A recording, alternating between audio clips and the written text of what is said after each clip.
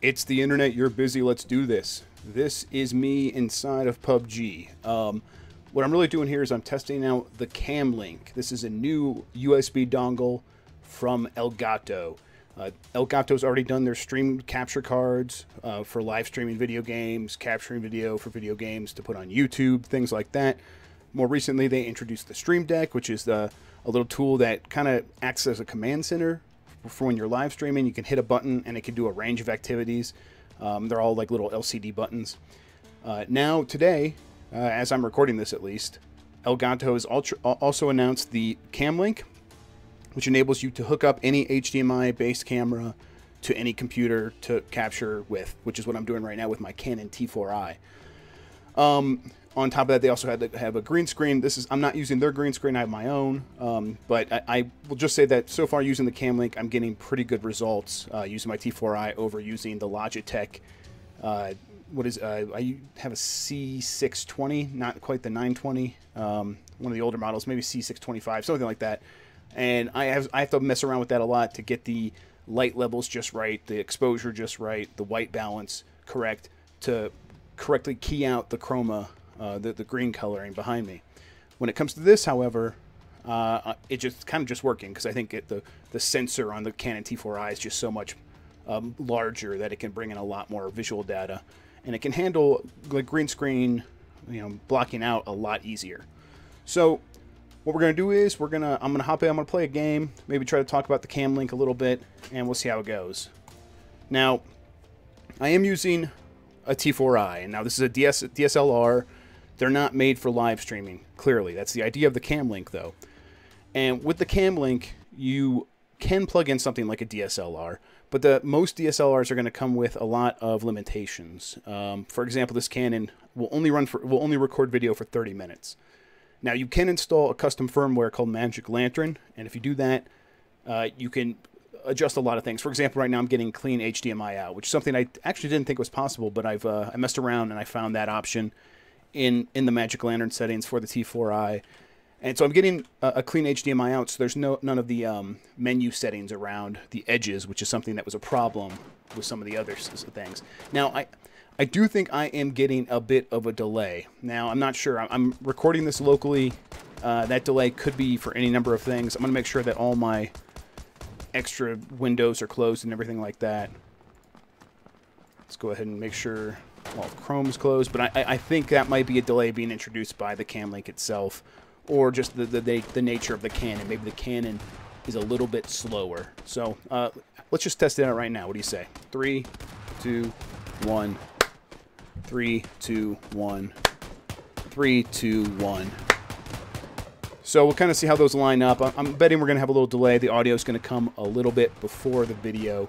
That's something you can fix a little bit in XSplit by putting enacting an audio delay.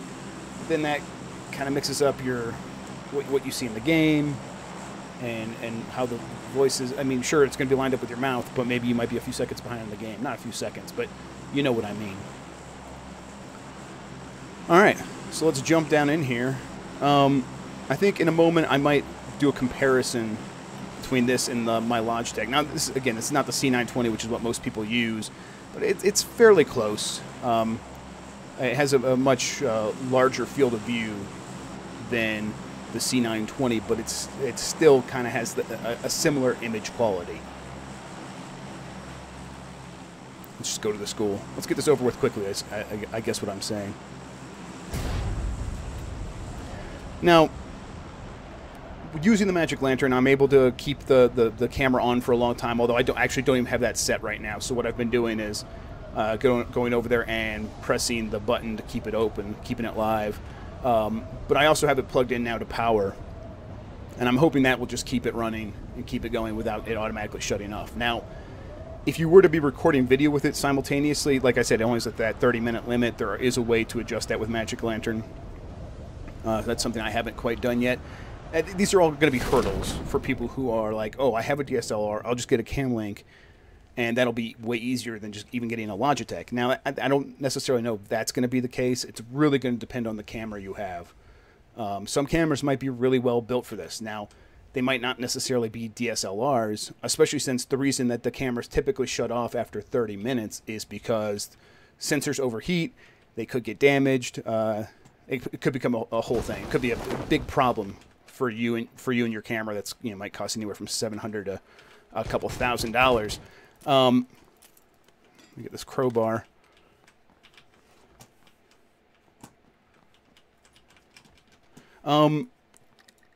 Yes, so, you know what, I might as well just go kill some people, shouldn't I?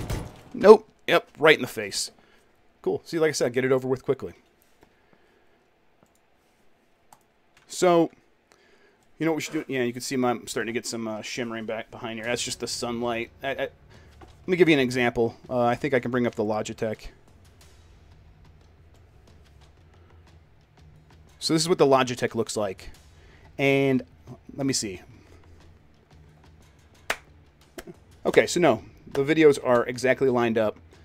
I think that might just be a problem with my system. So, you know, now I can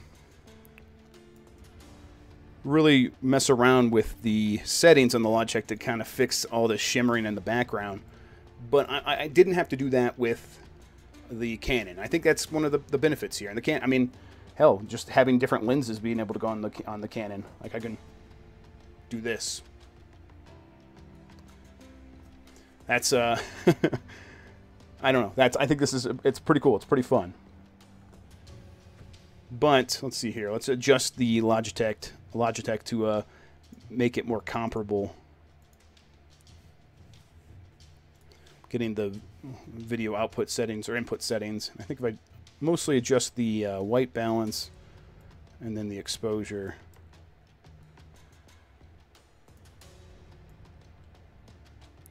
You can see, okay, that got pretty close. And I think at this point, I mean, I'm still a bit red, and that's just color intensity and stuff. I almost think like the Logitech looks better than my my DSLR, and I think the reason for that is because the DSLR is working through HDMI output, which it's not normally supposed to do. It's normally going to be capturing video on its system, and what I'm getting here is the video that's on the display, on the screen of the Canon itself. And this is a little bit lower quality. It's just not as good. So, I mean, again, the Cam Link's value to you is really going to depend on the camera you have. If you have like a mirrorless, you know, small little almost point and shoot, you know, those really compact mirrorless near DSLRs, that are capable of running for a long time and capturing video, maybe that's good. There are some like small cameras that have basically built-in phone camera sensors in them. Those might be really good. I think your DSLR, at least in the range that I'm working in, you know, a couple hundred, like this one was like $700, $800 a few years ago when I bought it.